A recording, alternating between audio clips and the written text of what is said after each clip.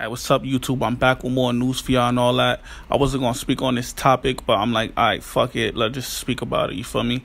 But, yo, rapper Dougie B was arrested outside of the Bronx courthouse, you feel me? After shots were fired or something, allegedly, or whatever, you feel me?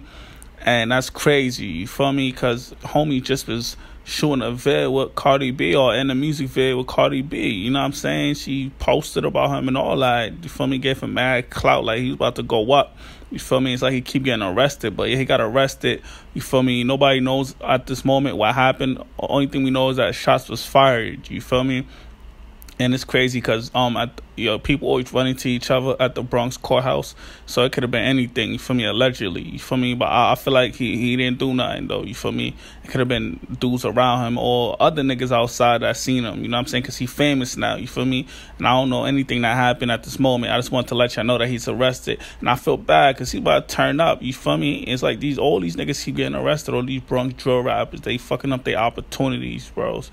Like, damn, like, all these niggas getting locked up, K-Flock, everybody, like, even his ops and shit, you feel me? But, yo, tell me how you feel about this situation, you feel me?